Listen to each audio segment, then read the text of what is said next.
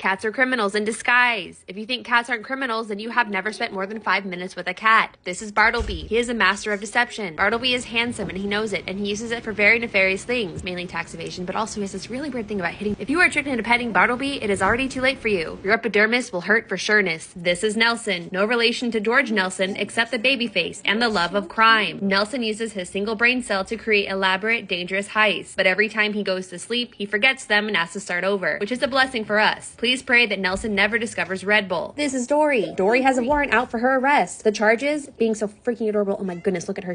How can you just...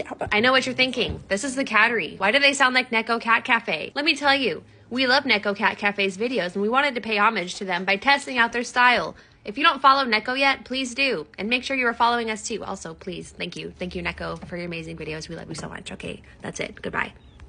Also, this has to be a minute, so here's some cats playing and stuff. And poop.